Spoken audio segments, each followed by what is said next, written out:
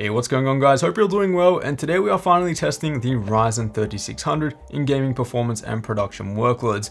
Now I feel like the most comparable CPU on Intel side of things to compare this to is the i5-9400F. If you're currently in the market for a mainstream gaming system around the $1,000 mark or so, maybe $1,500, these two CPUs are probably the ones you should be looking at. So let's not waste any more time, let's put them head to head and see which one gets the official recommendation.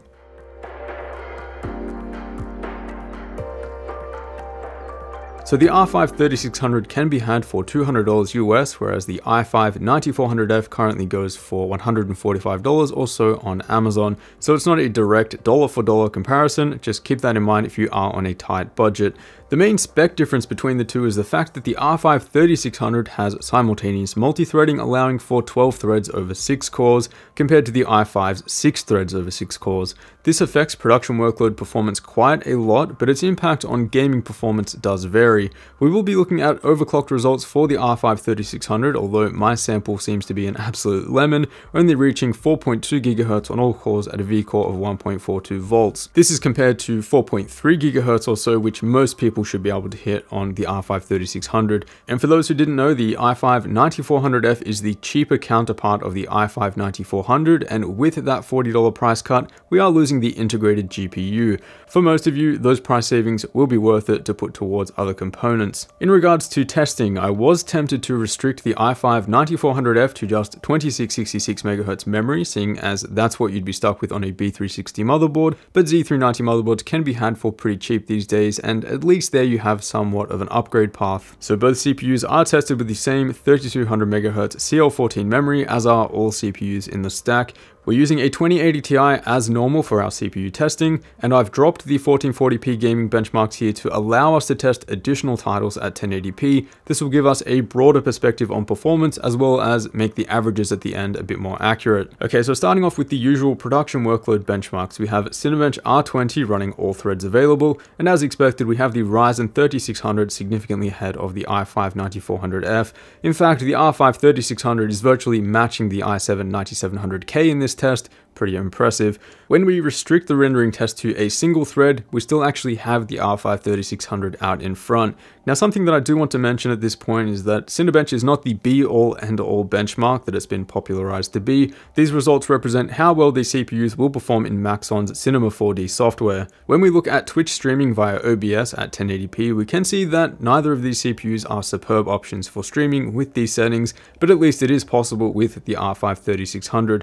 The i5-9400F, on the other hand, does not have any additional headroom, especially in CPU-intensive games like Far Cry 5 as tested here. And as always, I will note that streaming via Nvidia's NVENC is likely going to be the most practical setup for casual streaming. Blender shows a nice lead for the Ryzen CPU as well, although not as drastic as what we saw in Cinebench. Here you will save around 12% of rendering time by going with the Ryzen 3600 over the i5-9400F. Again, I have included results from a variety of GPUs, as it is possible to leverage those as rendering devices, as we know. Going with a GTX 1070, for example, can cut the rendering time down in half. In Adobe's Premiere Pro, we're measuring how long it takes to export a 10-minute 4K video project using the YouTube 4K encoding preset, and here the Ryzen 3600 is actually the better choice. The i5-9400F cannot utilize quick-sync acceleration like the 9700K and 9900K, for example, as the 9400F does not have an integrated GPU to do that. Overall, for video editing, the Ryzen 5 3600 is the better choice. File compression usually shows the higher threaded processors performing better, and here that's no different at all. Both compression and decompression show the Ryzen 3600 significantly faster than the i5-9400F. Also, the mild overclock up to 4.2 GHz all cores doesn't really seem to be worth it. If your 3600 can get to 4.3 GHz and above, then perhaps you'll see a worthy improvement, but at 4.2, I don't think it's personally worth it. Alright, but now onto gaming, and let's start with Shadow of the Tomb Raider, a very popular title, and here the i5-3600 was about 4% faster than the 9400F on average, with a much stronger lowest 1% result. Battlefield 5 showed the 9400F taking a slight edge on average FPS, but the R5 3600 provided a tighter spread between frame rate, shown by the higher lowest 1% results. In this instance, the R5 3600 would provide a slightly more consistent experience. Apex Legends shows us that pretty much any mainstream current gen CPU with 6 cores or more can run this game pretty well. This game does seem to favor Intel overall though, with the 9400F taking a 5% lead over the R5 3600. Now Far Cry 5 shows us some pretty interesting results. Here the i5 9400F beats the R5 3600 on average FPS by a margin of 10%, but take a look at the lowest 1% of FPS. The Intel CPU is 7% slower. As we know, the i5 9400F is a 6-core, 6-threaded CPU, whereas the R5 3600 has 12 threads. In this case, the 9400F does have the occasional stutters here and there, and although they are occasional, they are really noticeable and significant.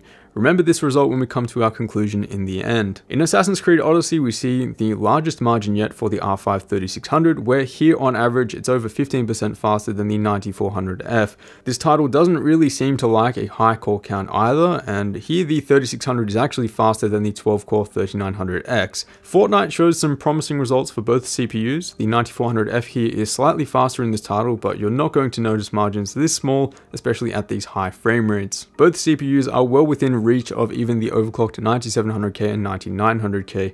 Again, in Warhammer Vermintide 2, we're looking at a pretty small margin of around 2%, this time in favor of the Ryzen 3600. For another perspective, the 3600 is significantly faster than its predecessor, the stock R5 2600 from last generation. World War Z running the Vulkan API has the Intel CPU out in front by a decent margin of around 10%. That's one of the larger margins that we'll see between these two CPUs. If you guys would like to see more Vulkan games tested, let me know down below. Now, most of us are familiar with Rainbow Six Siege, a very popular competitive first-person shooter. This game seems to like Intel's hardware overall a bit better than AMD's. Here the i5 9400F can easily keep up with the overclocked i7 and i9 of the same generation. Stuttering isn't an issue here for the 9400F, as CPU usage isn't as heavy as something like Far Cry 5. In the end, the 9400F enjoys around an 11% lead here. Next up we have Project Cars 2, a pretty CPU intensive title where the 9400F takes the lead by a little over 9%. This game loves a decent balance between clock speed and core count, as demonstrated by the R5 3600 matching the R7 2700X.